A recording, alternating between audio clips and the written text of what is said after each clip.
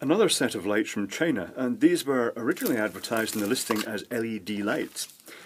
And it was 4.5 metre warm white, 100 LED string fairy Christmas lights, blah blah blah. £2.11, which is extraordinarily cheap. It's cheaper than the normal LED lights. So I thought, let's see what they're like. So they arrived, and it's notable that this listing, it says, this listing was ended by the seller because the item was lost or broken. No, it's probably ended by the seller because when I take them out their crinkly little Christmas bag, they're not actually LED, they're tungsten lamps, which is very retro, very old-fashioned, this tiny little controller. And they even come with a free bit of spare wire, which is interesting in its own right. So I'll get this crinkly bag out of the way. They're horrible, those bags, but everything seems to come in it. It also comes with a death adapter for your convenience, and possibly one step short of supplying 2 matchsticks with the wire wrapped around them. This is just the most minimalist connector I've really ever seen, I think. It's ridiculous. So let's bring in the power adapter, power meter. And I'll say these lights, so 1, 2, 3, 4, 5, 6, 7, 8. Let's get them static, right? Okay, static, but you can see, even for tungsten, there's quite a lot of flicker, and I can see that shimmer now, which suggests to me that these are being driven half wave. They're not being it's not being full wave rectified in here, it's just something simpler. The power, when they're all on, is 24 watts, which compared to the LEDs is quite monstrous. It's quite a lot. I'm not sure how this will be handling the fact that it's half wave, if it is half wave. Not sure about that. But yes, I fully believe it is 24 watts because they get quite warm in operation as well. So let's take a wee look inside. Now for a start, the box is two-tone plastic. Well, I don't think it's deliberately two-tone plastic, and the lid does not fit properly.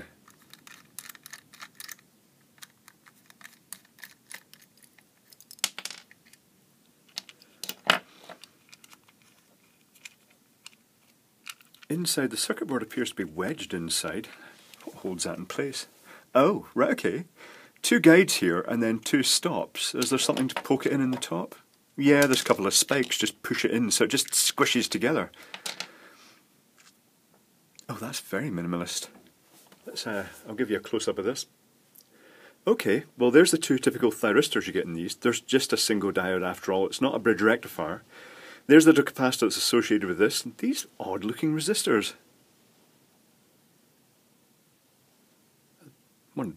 Oh, I know what they are. Oh, that's the cheapest of the cheap. Those are like carbon film resistors, but they've not been dipped in the lacquer and given colour codes. So I'm expecting one of those is going to be roughly about a couple of 100k.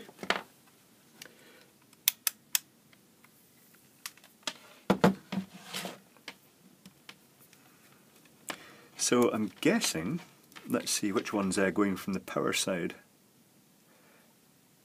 I guess this one's the one that's doing the power. And it's 150k. And this one's going to be a lot higher because it looks like it's doing the timing, so it's going to be up in the sort of multi-megohms region. Oh, very high megohms region.